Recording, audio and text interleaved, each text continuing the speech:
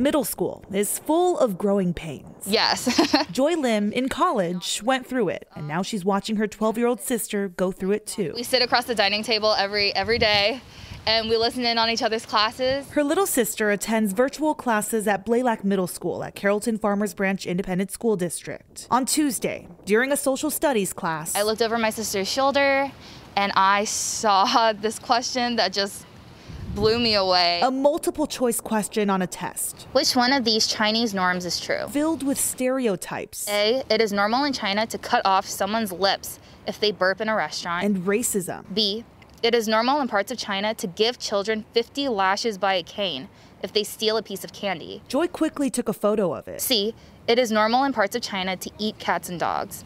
Her sister was uncomfortable answering the question. I don't understand. Who thought this was okay? Joy says she reached out to the district, then put it on Twitter. If these teachers were Asian American teachers, that question would not have been on the quiz. On Wednesday, Carrollton-Farmers Branch ISD released a statement and video. 3 employees used an inaccurate depiction about Asian Americans on a middle school social studies test.